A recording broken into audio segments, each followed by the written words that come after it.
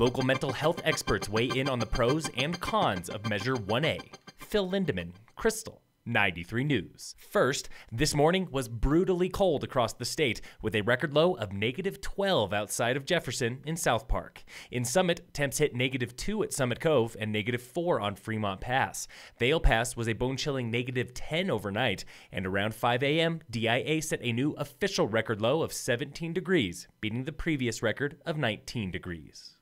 Election season has officially arrived, with ballots mailed to all Summit County voters today. Send yours back between now and November 6th. You can mail it with one stamp for postage or leave it at any town hall ballot drop box or the box at County Commons in Frisco. Measure 1A is one of the hottest local items on this year's ballot, asking for a mill levy increase of $8.8 million per year to support 5 community programs. About $2 million annually goes to mental health services at a time when local suicide rate is 3 times higher than the nation.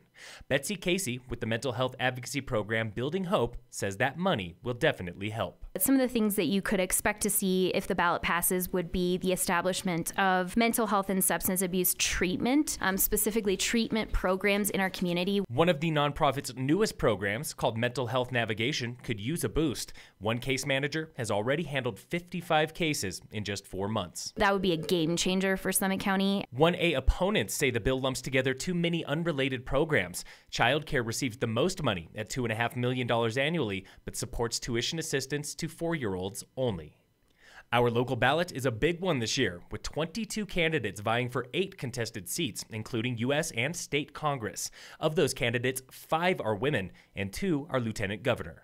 Running for State House are Democrat Julie McCluskey and Republican Mike Mason to replace term-limited Millie Hamner. 4 men, including Libertarian and unaffiliated candidates, are running for the U.S. Congress seat left vacant by Jared Polis.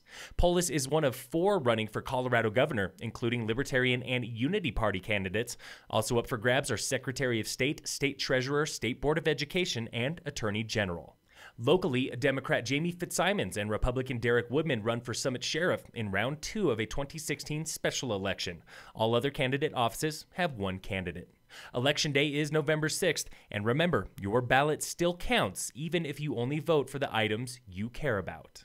It's the 2nd year of a brand new high-level avalanche science course at Colorado Mountain College in Leadville, and program director Roger Coit says it's the start of a new moment in snow science. We've seen a good bit of information that has resulted in real changes in avalanche education and safety practices, and we're trying to mirror those and present those in our program. The course is built for serious snow pros like Avi forecasters and snow safety personnel at resorts. It spans 22 credit hours and 2 seasons, including ARI Level 1 and Level 2 Pro Certs, with classes taught by the latest generation of expert mentors. I think the industry as a whole has realized the importance of prolonged and mentored exposure to the concepts and applications and risk safety practices needed to go out in a pretty dangerous extreme environment and to have a safe career. Registration for this year's program is closed, but you can apply year-round for the next session. It begins in August 2019 at CMC Leadville only.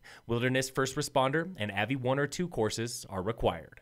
In sports, the Avalanche and Nuggets both have the night off, and in local sports, brought to you by Wilderness Sports, all Summit High sports teams are off today. Tigers soccer is back in action tomorrow against Steamboat Springs at Steamboat. Phil Lindeman, Krystal, 93 News.